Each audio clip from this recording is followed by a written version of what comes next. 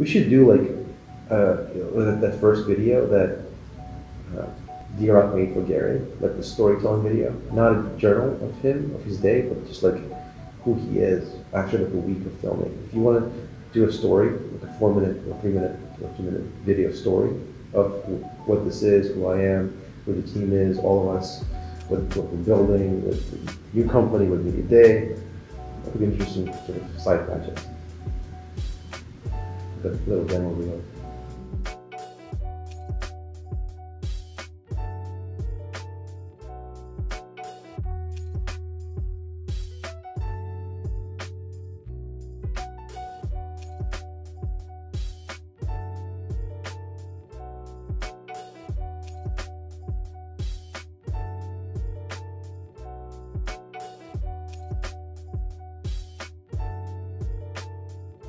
Because now we have the camera, now we can film this, now we can show this to people. Here's how this happened, here's how we did it.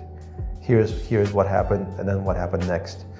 And you know, a lot of it is hopefully going to validate something important for me, which is the business value of Christian ethics. And it matters what you believe for your success. And a lot of times we make a choice to be moral and decent or to be successful, and that's a mistake. And it's very tragic. And maybe people think, well, it's tragic, but then if it's true, then what are you gonna do? It's just kind of make do with it, maybe do something bad over here, but then make up for it later on or whatever. And what I've come to believe is that to be decent and moral is the most practically successful thing you could do. Having a record of defeats has really been helpful in putting into context every new thing that happens. So in that larger context, it's nothing.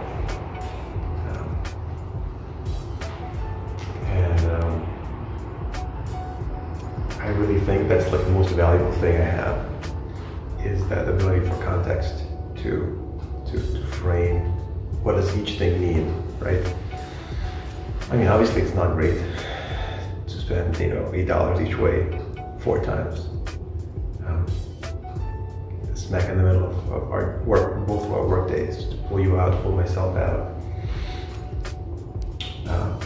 You know, I put on this jacket in the morning, planning to see this person. And I don't wear suits every day, so this is a big deal for me to put on a dress shirt, a jacket, a blazer. And so, yeah, a lot was riding on it, but it's not the end. If I think about the source of the power that's going to be there in 5 years and 10 years,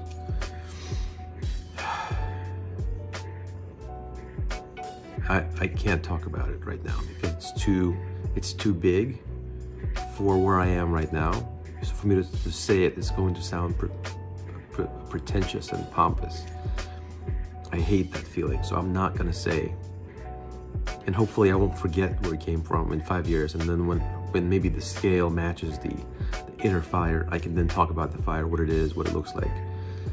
It's just too big right now. It's like trying to pretend and talk big and talk smack when my mouth can't match my words, and you know my actions can't match my mouth. So I'm gonna wait until my actions can match my mouth to talk big, and hopefully I won't forget what I'm thinking right now about where all this is coming from.